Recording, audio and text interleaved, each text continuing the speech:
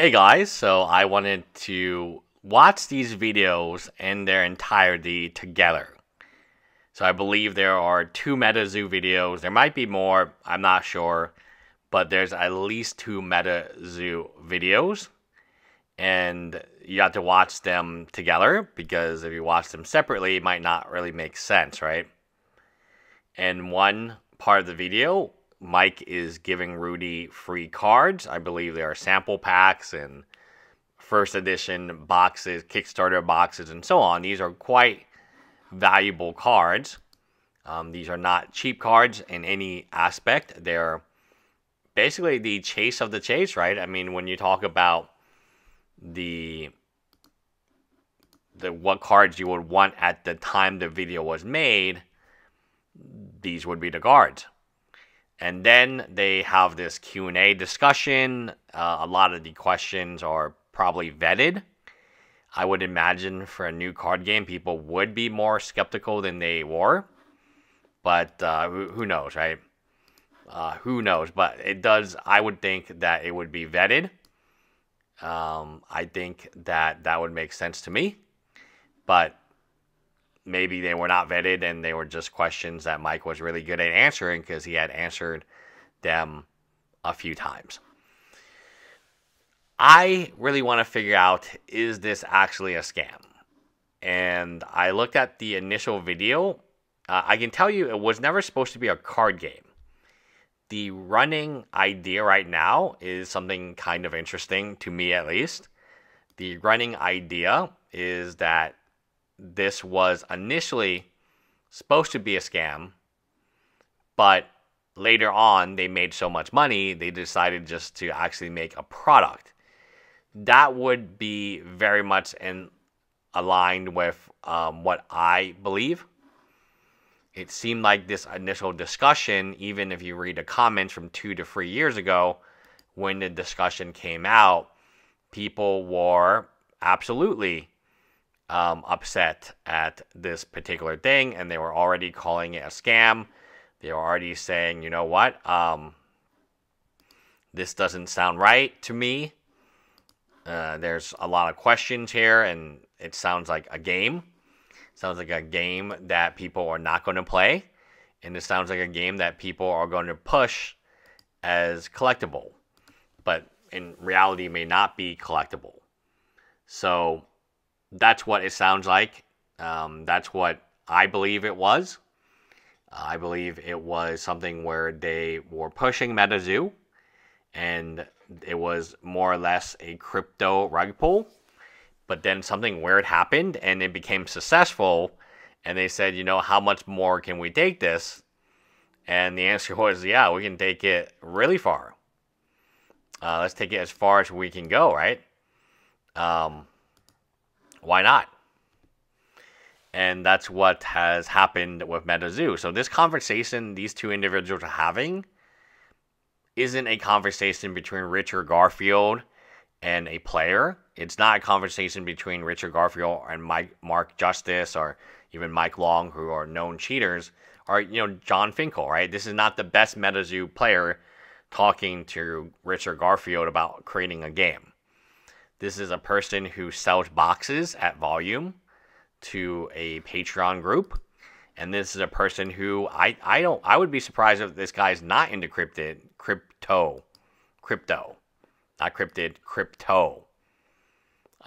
There's a lot of, let's build a game and let's figure out how it's going to work. And there's none of that stuff going on.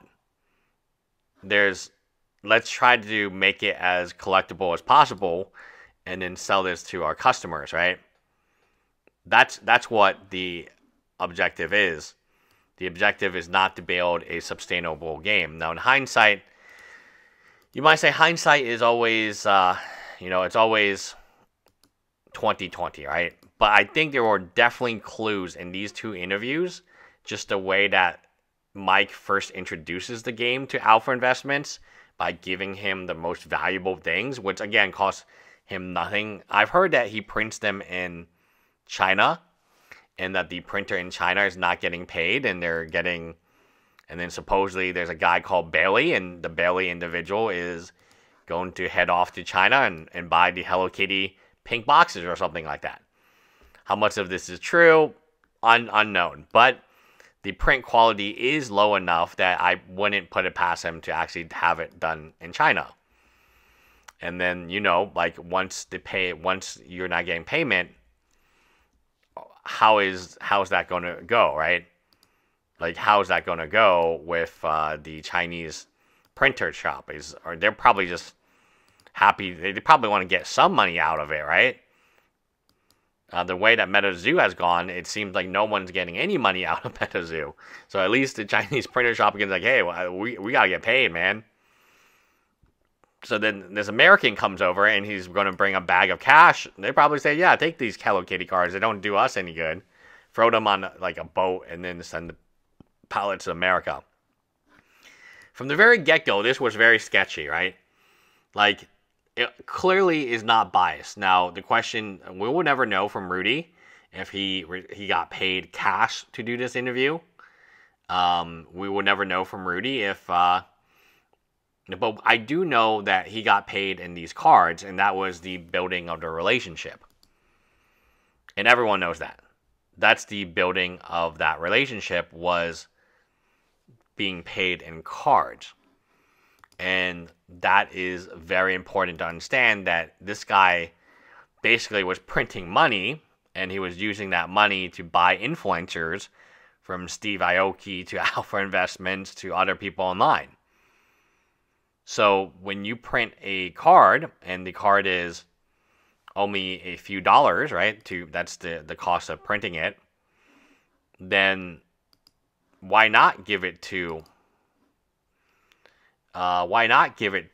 the individuals like Alpha Investments, because it costs you nothing, and he's going to promote it. And you have a printing company in China making these cards. When I was talking to China, now again, take it with a grain of salt, it was a long time ago, but the Chinese counterfeiters were making magic cards that were pretty close for almost 1 cent a card or half a cent a card. They could make a very, very quality Tamagotchi at that time.